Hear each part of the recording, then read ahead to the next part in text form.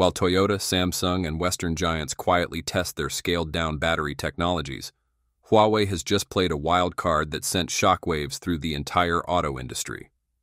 A solid-state battery, potentially capable of delivering a jaw-dropping 1,968 miles, or 3,000 kilometers range for electric vehicles. This is no longer a competition between individual models or brands. This is a survival race. If other automakers don't catch up with this technology within the next 2 to 3 years, they risk losing the market altogether.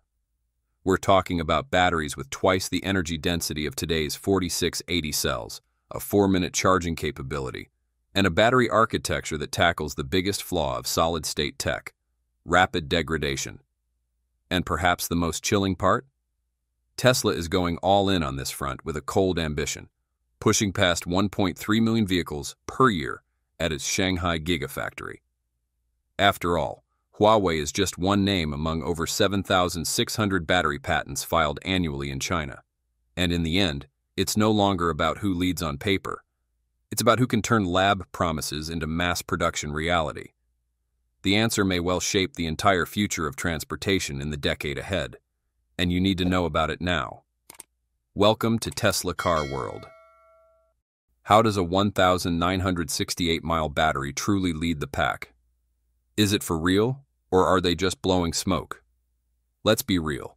Nobody saw this coming from Huawei. We mean, this is the phone company we all know, the one always in the headlines for clashing with Western governments. They're not a car maker, and they've never been a big name in EV batteries either. But out of nowhere, they drop a bombshell. A brand new solid-state battery with energy density hitting 500 watt-hour per kilogram. To put that into perspective, that's nearly double what you'd find in a current Tesla long-range model. And it's not just about cramming in more energy. Huawei claims they've tackled the biggest issue that's held solid-state batteries back for years: the rapid breakdown at the interface between lithium and the solid electrolyte. Basically, most solid-state batteries degrade fast, especially at the point where the magic happens. But Huawei says they've fixed that by doping sulfide electrolytes with nitrogen. Sounds super technical, but the short version is, it works. If true, this could be the missing puzzle piece the whole industry has been looking for. Now, about that 3,000 kilometers range, or around 1,968 miles. Yeah, sounds kind of wild, right? Like, why would I need to drive from Los Angeles to Chicago without stopping? But that's not the point. The real value here is flexibility. Automakers could use this tech to either build smaller, lighter, more efficient EVs, or just keep the same battery size and give drivers 1,000 to 1,500 miles of real-world range. Either way, that's bad news for gas engines, because suddenly EVs wouldn't just be cleaner. They'd be better in almost every way. Lighter, faster, longer range, cheaper to fuel. Game-changing stuff. Let's talk about charging for a second.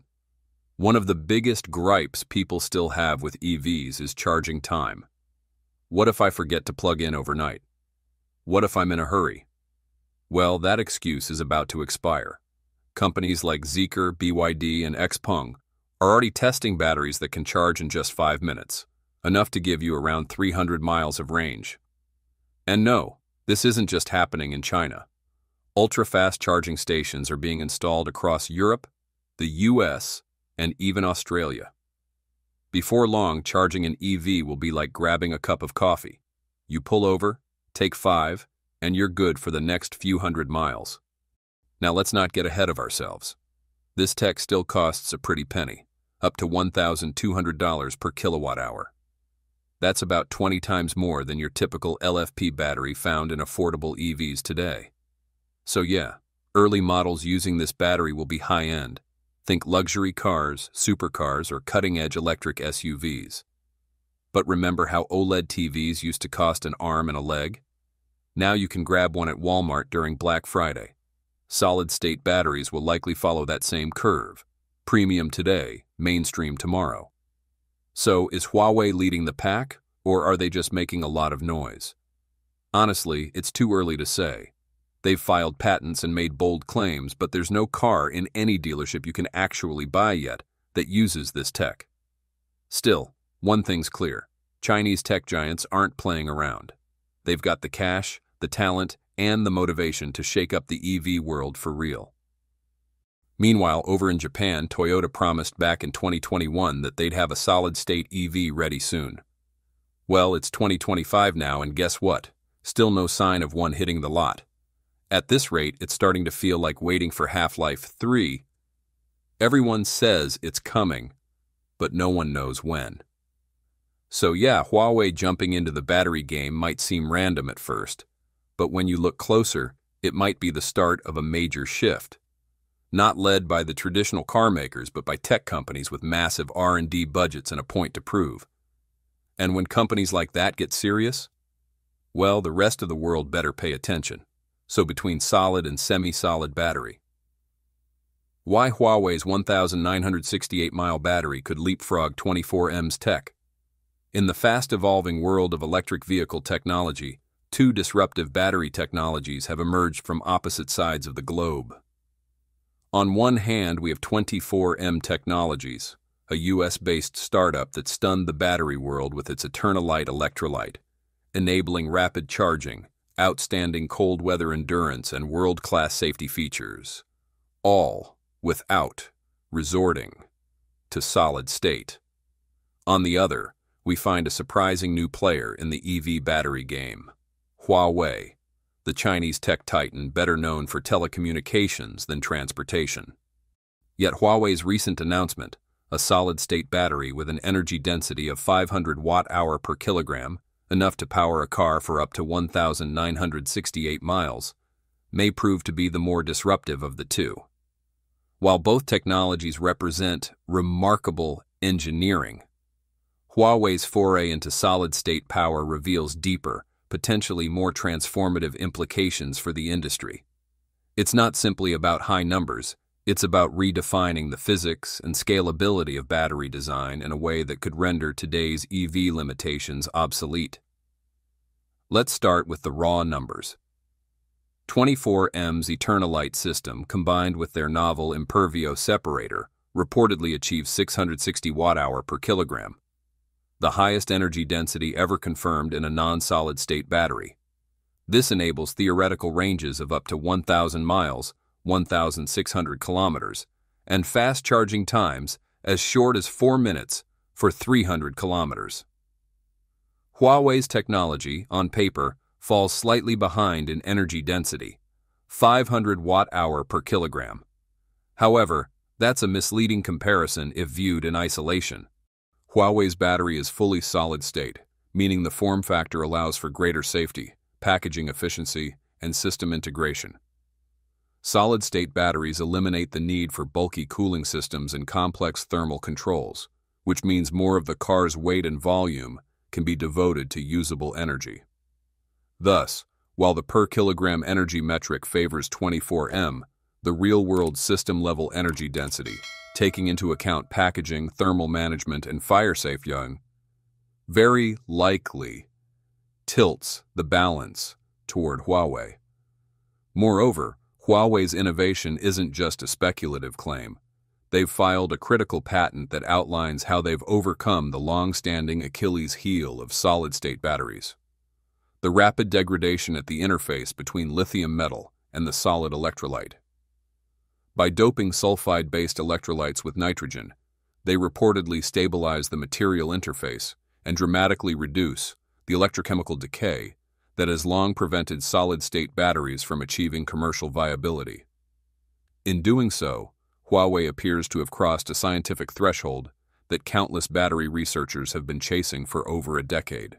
24 million batteries enable impressive range, up to 1,000 miles. But the implications of Huawei's technology stretch even further. The 1,968-mile range potential completely reshapes what is physically possible in EV design. This is not merely a question of efficiency. With such a leap in usable energy per charge, automakers gain flexibility. They can build compact EVs with half the battery size, reducing weight, cost, and resource consumption. Or They can maintain current battery sizes and deliver ultra-long-range vehicles that eliminate range anxiety for good. They can optimize battery placement and design architectures that were previously impractical due to heat, weight, or cooling constraints. No less important is the potential lifespan and degradation profile. While 24M's electrolyte dramatically improves lithium battery performance, especially in cold weather, it's still bound by the inherent constraints of liquid electrolytes, including issues like gradual capacity loss and dendrite formation over long charge cycles. In contrast, Huawei's solid-state approach minimizes dendrite risk, operates without flammable liquids, and can theoretically maintain capacity for thousands of cycles with far less degradation. 24 megabytes currently leads in charging speed metrics. The ability to deliver a 4-minute charge for 200 miles, 300 kilometers, without requiring ultra-high voltage infrastructure is a major practical benefit, especially in countries lacking dense EV charging grids. Their Eternalite technology also sidesteps the need for 1-megawatt chargers, allowing 24M-equipped EVs to thrive even on standard 400 or 800-volt systems. Huawei has not yet released real-world data on charging speed, and it's possible that initial versions of their solid-state battery won't match 24M's blistering charge times. However, this doesn't mean Huawei lags behind. Solid-state chemistry naturally lends itself to higher charging potential as thermal issues are minimized and voltage tolerances are higher. Once infrastructure and power electronics catch up, Huawei's batteries could charge at faster speeds without the need for elaborate liquid cooling systems. Moreover, the need for ultra-fast charging is arguably reduced by Huawei's energy reserve. If a car can drive 1,500 to 2,000 kilometers on a single charge, users may only need to recharge once every week or two, changing how we think about EV ownership entirely. Safety is a critical concern in battery design, and here both companies deserve credit. 24M's Impervio separator offers state-of-the-art protection by suppressing dendrites and enabling early detection of internal shorts.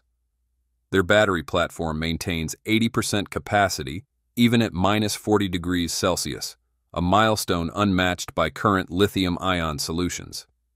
This makes 24M's technology ideal for cold weather regions and contributes to the claim that their electrolyte might be the most robust non-solid-state platform ever built. Huawei's solid-state system, however, eliminates the core fire risks altogether. By using a non-flammable solid electrolyte, they bypass the possibility of thermal runaway, the primary cause of EV fires and recalls. While Impervio is a remarkable safety innovation for liquid batteries, solid-state remains inherently safer, offering a fundamentally fireproof architecture that regulators and automakers alike will increasingly demand. 24M's greatest strength is its scalability. Eternalite and Impervio can be licensed and integrated into existing lithium-based battery production lines with minimal retooling. This lowers the barrier to adoption and offers an immediate pathway to market. Huawei's approach, by contrast, is longer-term and more disruptive. Their battery is likely still in early prototype or lab-scale testing. Manufacturing solid-state batteries at scale remains a challenge, and cost per kilowatt-hour is currently estimated at 20 times that of LFP batteries. But as we've seen with screens, lithium-ion cells, and other technologies, costs drop rapidly once manufacturing matures. The big picture here is that Huawei is not simply building a better battery. They are building a new battery paradigm. By investing heavily in material science, interface stability, and solid-state architecture, Huawei is setting the stage for the post-lithium era. 24M's battery is, by many metrics, the best liquid-based battery system the world has ever seen.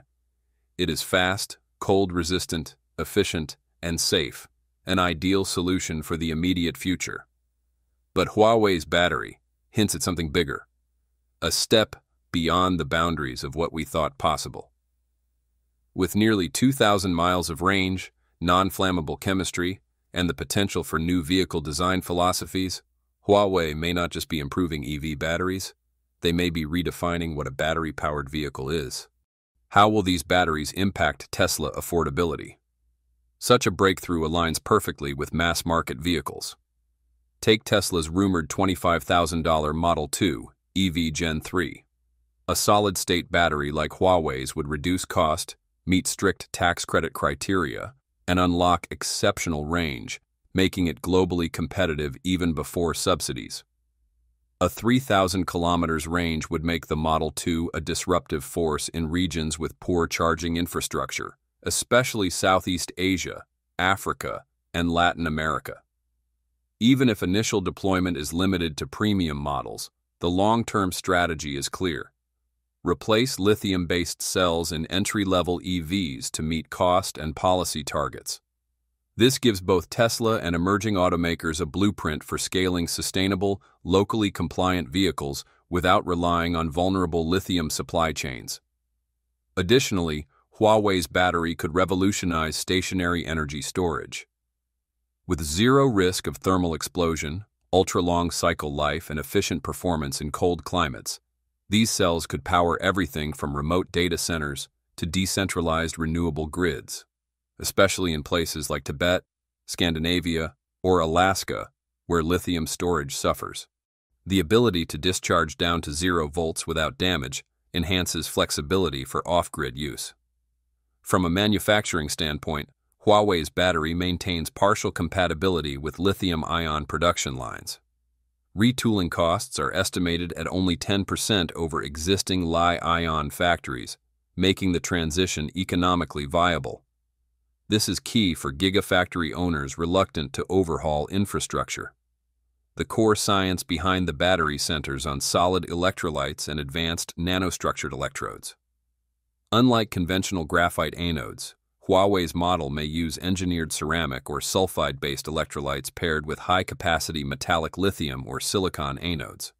These offer high ionic conductivity, thermal stability, and better interface contact, all key to delivering both fast charging and longevity. Globally, this puts pressure on companies like Toyota, Samsung SDI, and QuantumScape, who have been researching solid-state batteries for years without commercial rollout. Huawei's unexpected leap forces these players to accelerate.